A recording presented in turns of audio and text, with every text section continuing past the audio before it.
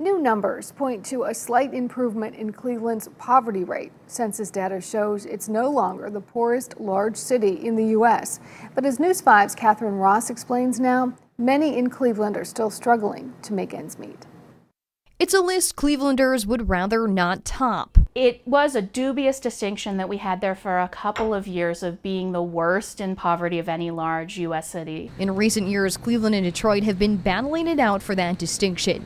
This week, the latest census data shows Cleveland's poverty rate at 29.3% and Detroit's at just over 30%. Detroit was slightly worse than we were, so retook that top spot, if you can call it that. Emily Campbell at the Center for Community Solutions explains the figures are within the margin of error, so there's technically no statistical difference.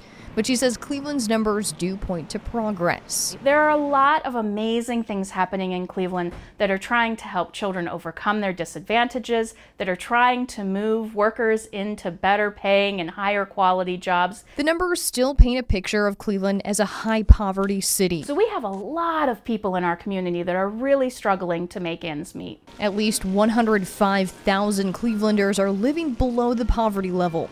And Cleveland placed dead last for child poverty in large cities, with close to half of children in the city growing up in poverty.